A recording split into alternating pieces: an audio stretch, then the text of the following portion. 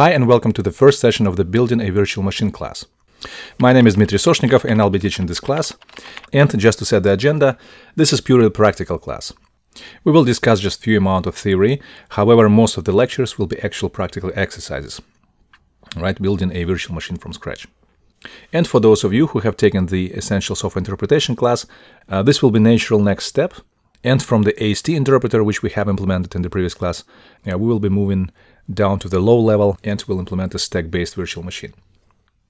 As you can see, this class has almost twice as many lectures as the previous class, and it also has the prerequisites. Now, first of all, we need to have the basic C++ experience. However, we will not be using two specific C++ constructs, so if you don't have any C++ experience, you still might follow the lectures. And the first thing we need to say, this is not a class about C++. Right? We will not be using two specific C++ features, and we'll be operating with a very simple constructs. For example, this for loop, which is pretty much the same in any programming language, this is exactly what we'll be using. In contrast, for example, with the for each from the algorithm in the C++. So you may port this implementation to any other language. The most complex construct from C++ probably will be just pointers. If you're not familiar, a pointer just keeps the address. And the reason why we need pointers, because virtual machines operate with different types of pointers, for example, stack pointer, instruction pointer, frame pointer, etc. So if you have a variable using the ampersand operator in C++, you can get its address. And the pointer is nothing but the address of the variable where the value is stored. And for those of you who are not familiar with the memory concept, you may treat it as just the giant array of bytes, right? Where indices of this array are called addresses.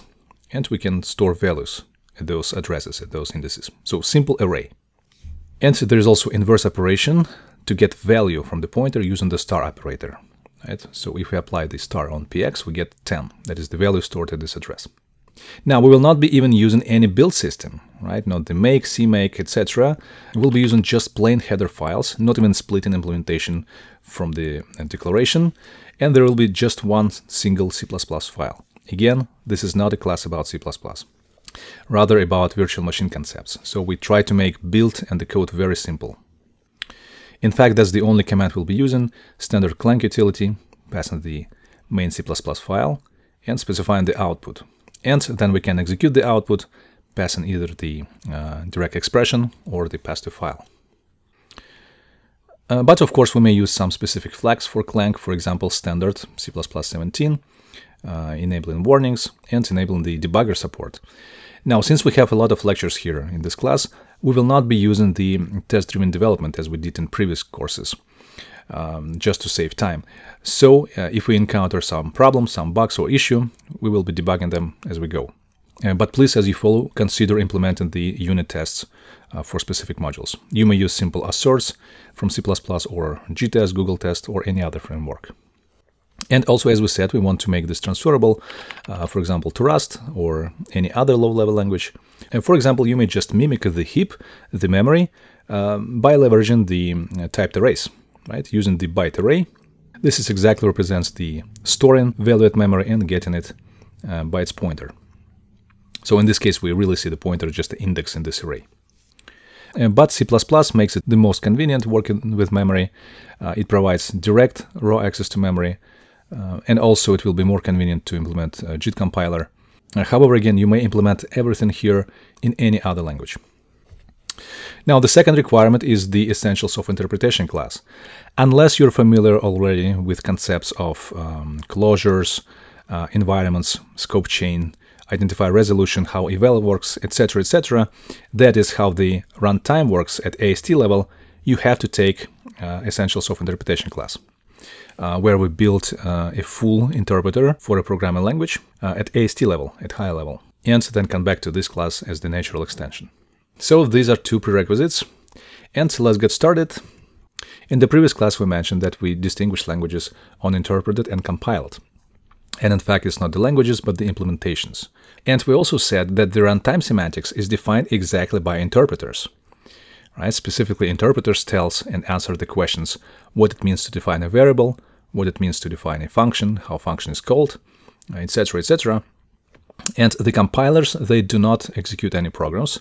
They just translate from one language to another. right? Hoping that there is an interpreter for that target language. In fact, they delegate semantics to the target language. So just to demonstrate it, let's say we have the program P1 written in some language. Then in order to get the output of this program, we always need an interpreter. And there is no other way we can get the output for the program P1. However, let's say we don't have an interpreter for this program. Let's say it's just a new language. In this case, you may choose to implement a compiler from P1 to the semantically equivalent program P2. Again, hoping that there is an interpreter for that P2 program and to get the same result. And at the very low level, such interpreter really exists, and it's called the CPU itself, right? So if you have the code in your programming language and you translate it, that is compile, to native code, you can be sure that the CPU will be able to execute it. So in this class, we'll be working specifically with the interpreters, that is the virtual machines, and we'll have both implementations. We'll have the compiler from the source code to the bytecode, right? Pretty much from the P1 to P2, and then implementing the interpreter, that is the virtual machine itself. And just to remind previous implementation, let's quickly see how the AST interpreter works. As we said, it defines the high-level semantics. And here's the classic parsing pipeline, which we have been discussing in the previous lectures. Let's say we have the simple program, print hello. And the first module which meets our program is known as Tokenizer. That is the lexical analysis.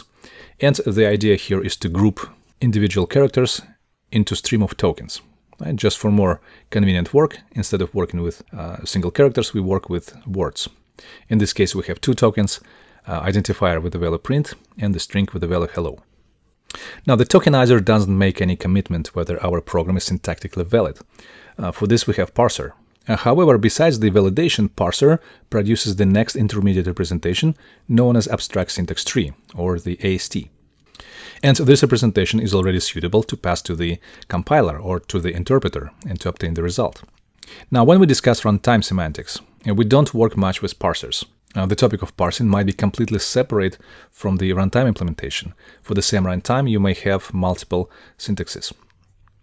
So if you're interested in parsing specifically, you may consider taking two classes, building a parser from scratch, where we build a manual recursive descent parser, or you may even take the essentials of parsing class, more theoretical when we talk about syntactic analysis theory, and implement automated parser using parser generator tool. At the AST, the way we implement it, we just directly passed the AST to the interpreter, and by traversing it, we obtain the correct result. Plain simple. Again, you may implement full programming language at this level. Potentially, there is no need to go to the low-level implementation. For example, you may have simple DSL. Please choose to implement it at the AST. Here's the example. When we have the source code and obtain the AST after parsing, we just directly pass it to the interpreter. And also we said there might be multiple AST formats. For example, in the parsers class, we used the explicit JSON format with the explicit type property for each node. Now let's see what we have in the bytecode interpreter. So the bytecode interpreter, also known as virtual machine, has a couple of more extra steps during the compilation, and it also fundamentally changes the runtime data structures. So here, after obtaining the AST, we pass it at the static time, at the compile time, to the module which is called bytecode emitter, or simply a compiler. And this emitter produces the next intermediate representation, known as the bytecode. And in this case, it looks like it's a bytecode for the stack machine, as we will see shortly in this class. So here we have two instructions, pushing the value hello onto the stack and calling the print function.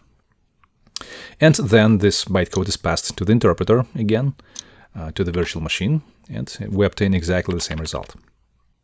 Now, why do we need this again? Why not just interpret at the AST as we did previously? Well, when you have a production level, very generic programming language, you need to make it fast. At the AST level, the structure of a program was represented exactly as a tree, which already takes a lot of space and might be slower in the evaluation loop. And while in the bytecode, we have just plain array of bytes, which is much faster to interpret and takes less space. So let's take a look at this example. We have the source code in the sExpression format. For those of you who are not familiar with sExpression, it's a syntax of languages such as Scheme, Lisp, and many others, and it's pretty naturally represent the AST. In fact, in the previous interpreter class, we've just used simple JavaScript arrays, which map one-to-one to the sExpression, right? We have just more quotes, commas here, but these arrays represent exactly the AST structure of the program. So we were able to skip the parsing stage altogether and start writing the interpreter. However, as we said, it takes too much memory, right? Allocation of these arrays, strings, etc. makes a larger program to consume much more memory. In addition, everything is evaluated at runtime, right? Everything. For example, if we need to resolve variable x, we have to traverse the full environment chain until we find it. And when we access x second time, we do this over and over again. So the evaluation loop becomes very slow. Now let's see what the bytecode proposes. So in contrast with all this arrays, allocation, etc., this equivalent program in the bytecode much smaller. We do store extra data structures, but still, once it's precompiled to the bytecode, it takes less memory. Now, in addition to, we precompile as much as possible at the compilation time, right? Instead of evaluating the variable x, say, in the environment chain, we know exactly in which environment it exists and know exactly the index in that environment, so we can directly jump and get its value. So the evaluation becomes much faster. This is why all the production-level virtual machines today use exactly the bytecode implementation and precompilation and optimizations before we hit the runtime. Now, one problem, this representation becomes much harder to read for humans, since this is optimized for the machine. So that's why, to understand what's happening inside of this bytecode, we will need to have a disassembler. So here we see the memory addresses where the bytecode is located. We see the bytecode itself, still the same bytes, and then textual representation known as the assembly language. As you can see, disassembler was able to deconstruct these bytes into specific instructions, for example, constant with the index 0 for value 15, getting the variable x, etc. And as you can see, it has pre-calculated index 0, so it knows exactly, without any runtime resolution, where the variable x lives. And we should also say, in this class we use custom bytecode, which we invented, and what is the case for many virtual machines today, they all provide custom bytecode. And also this class is exactly about the virtual machines, so we need to understand how the actual bytecode interpretation works. However, there is also a way to reuse existing production-level bytecode, which is provided by the LLVM framework. However, for the LLVM, we'll have a separate class called Programming Language with LLVM. And again, in this class, we focus on the custom bytecode, which looks very similar to the Python bytecode. Okay, so with this being said, please meet Eva, or meet again for those who have taken the interpreters class. Again, Eva is the dynamic programming language, similar to Python or JavaScript. It supports functional programming and object-oriented, closures, lambda functions, and for syntax, as we said, we're going to use again as expression. Here's the examples. In this case, it's plus operator, set instruction, or if for the if expression. As you can see, the if is also a complex expression. Inside it has other sub-expressions. And here's one more example for the function declaration. As you can see, we use the def keyword borrowed from Python. We're also going to support lambda functions or anonymous functions. And also we'll be able to call a lambda right after the declaration. Right? We create the function and immediately apply it. So called immediately invoked lambda expressions. So this is pretty much it. Without further introduction, let's jump directly to the implementation. So I'm creating the directory for our project, Eva VM. And let's start from the virtual machine class, evavm.h. As we said, we'll be using just header files with direct implementation in the header files. Right? For actual C++, it's not the best way of implementing everything in the H files. Usually you split declaration in the header and implementation in C++, but again, we don't focus on C++ much here. Now we'll be using standard guards for the header files, so this header is included only once. So we represent a virtual machine as a class, where the main API method is the exec. Right? We accept the program as the string, and for this we include the string header. And here's what should happen inside the exec. Well, first of all, we need to parse this program into AST. As we said, we don't focus on parsers too much, so we'll just have a simple parser for S expressions, and this will be happening later in the course. Then we have to compile the parsed AST into the bytecode, right? And then start executing the evaluation loop for the bytecode. For now, we'll just be creating the code directly and manually, just to see the process from inside, and later we will implement the parser and the compiler. So what is bytecode? Now the bytecode is just a set of bytes. That's exactly what we have. An array or vector which contains unsigned integers. And we need to know which exact byte we analyze at the moment. So virtual machines and actual real machines have the pointer known as instruction pointer, right, which points exactly to the currently evaluated instruction. So the standard name for this pointer is IP, instruction pointer. Sometimes it's called PC, program counter, but we'll use the IP here as it's called, for example, in Intel architecture. And to start evaluating, we need to set the IP to the first byte of the bytecode. Right? So we take the first byte, and as we said, we apply the ampersand operator to get the address. Remember, the pointers store the addresses. And we define this pointer inside our class as exactly a pointer pointing to the byte. And then, as previously, we just have the eval function, pretty much the core of any interpreter. In contrast with the AST interpreter, the eval is not recursive here. It's just the infinite loop. Right? Let's write it as the infinite for loop, which should analyze the current byte and behave accordingly. Right? For specific instruction, it executes specific handling procedure, pretty much the same as we did at the AST interpreter. Now, the set of the bytecode instructions is known as the instruction set. And today we're going to have only one instruction, which is called Halt. And we encode it with the first byte, let's say number 0. The encoding might be completely arbitrary, but we'll be just using the increasing numbers, so the Halt instruction has the bytecode 0. And then let's manually create the current bytecode, which contains only one instruction, the Halt instruction. Now, the Halt instruction, as we said, should stop the program. And inside the interpretation loop, we need to read the next byte. So let's introduce this function, read byte. And then we check if it's the Halt instruction, we just return. Right, we're done. Okay, that should be it for the first instruction. Let's create the main virtual machine executable, the only C++ file we're going to have. Right, let's create the instance. And for this, we need to include the header. And then just call the exec method. And we will be passing the actual program to the exec. Today we have only the Halt instruction, but going forward, the actual program will go here. As we said, to compile, we're going to use Clang++. I have version 11 for the Apple. Please address documentation for your version. You may use GCC or Clang or Windows version. Again, we'll be using very plain C++ construction, so it should work for any type of compiler. Again, we use the C++ 17 standard here, enable all warnings, and enable the debugger support.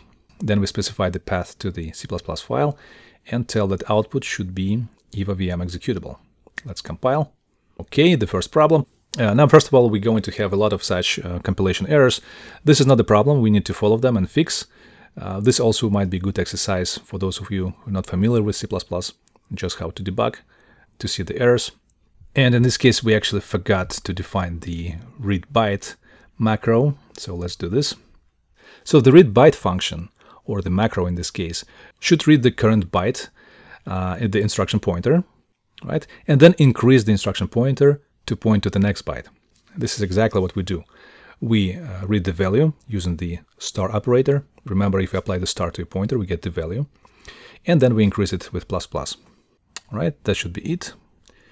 Let's execute, and it works. We don't see any output, but it's exactly the correct evaluation, because we didn't stuck in the infinite loop of the eval. For example, try changing the halt opcode from 0 to, say, FF value. And in this case, you should stuck in the for loop. So that's it for today. That's the introduction lecture. We have started building the virtual machine. I talked about the bytes, the bytecode, instruction pointers, instruction set. And in the next lectures, we'll start talking about numbers, mathematical operations, going further to strings, to objects, functions, etc. Okay, thanks, and see you in the class.